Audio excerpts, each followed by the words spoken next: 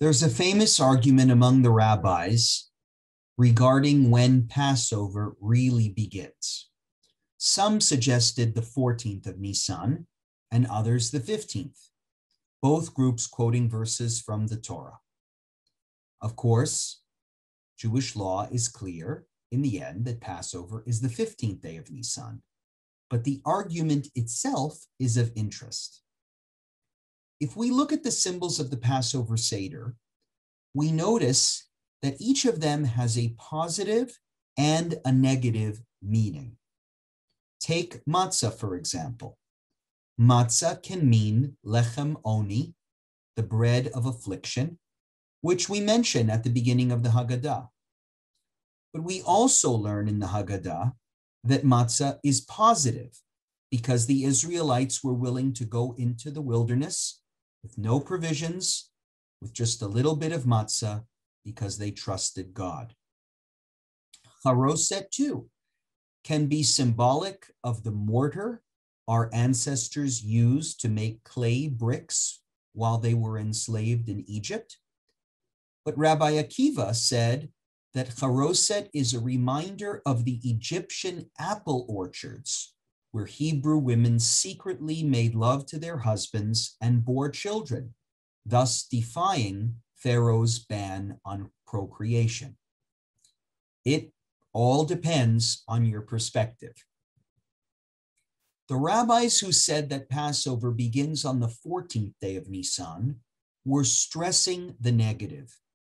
They focused on the horrors of Egypt, the idol worship, the suffering, the bloodshed, and said that only by reflecting on that negativity can we attain an appreciation for everything we have today.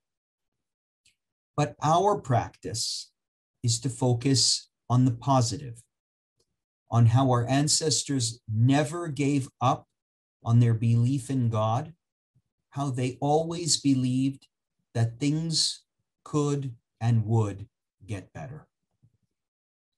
With our second Passover during the pandemic, this has been a most challenging year. When we are positive about our faith and our God and our community, we're able to persevere through these challenges. Perhaps that's why the rabbis wanted Passover to be on the 15th day of Nisan.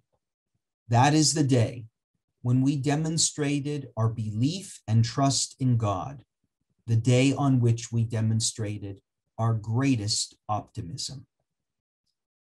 Notice that even though it's a commandment to tell the story of the Exodus from Egypt at the Seder, we do not say a blessing during the Seder over that commandment.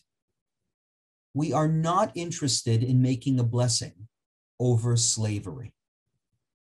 The idea here is that our Judaism cannot survive by only stressing suffering. If we are to remain Jewish, it will be because in spite of our suffering, in spite of this difficult year, we still believe. But there is a different blessing that we will say, not over the recitation of the Haggadah, but because we have arrived, the blessing of Shehecheyanu v'kimanu v'higianu lazman hazeh. It is a blessing of gratitude.